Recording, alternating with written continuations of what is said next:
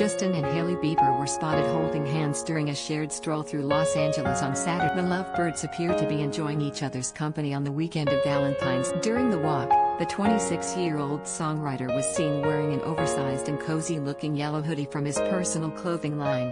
He paired his top with a set of bright purple sweatpants, also from his brand. The baby songwriter kept his casual ensemble going with a pair of black slides and gray socks. A black baseball cap could be seen underneath his hood. His wife wore a large black overcoat to keep herself warm in the cool winter weather. Underneath her outer layer, the social media personality wore a cropped white t-shirt that slightly exposed her mid. She also wore a pair of wide-legged black and white herringbone pants and a set of Nike Air Force. The media personality carried a small black purse with her and tied her beautiful blonde hair into a bun. The married couple wore matching facial coverings during their stroll to keep themselves protected from COVID. Not long after the couple returned home, the 24-year-old model shared a snap to her Instagram account showing her getting close to her husband in an undated. The couple began a brief courtship in December of 2015 before calling it off the following month. The two later reconciled in May of 2018 and were engaged and married. That although their first marriage had been held privately, the Biebers had a second ceremony in South Carolina the year after they first tied the knot. The sorry songwriter was previously in a high-profile on-again off-again relationship with singer. In an interview with Vogue,